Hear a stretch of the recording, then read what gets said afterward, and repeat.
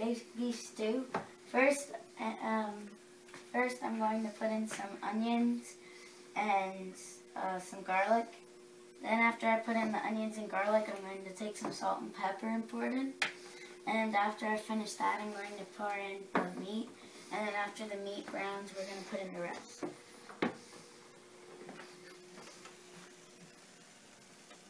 Okay, so I just put in the onions and garlic. Now we're going to add some salt and pepper. Stir that down a little bit.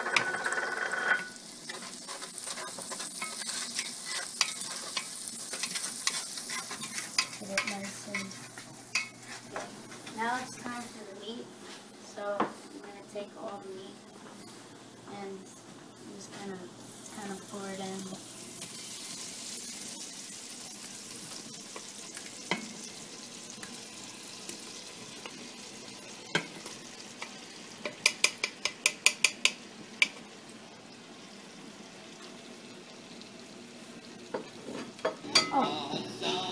Now I'm putting the other stuff that I'm going to drop in later after the meat.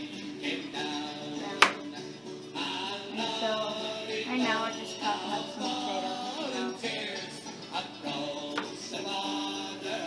Just finished putting in all the potatoes and all the carrots in with the beef. Now, after putting in the broth, we're just going to let it stew.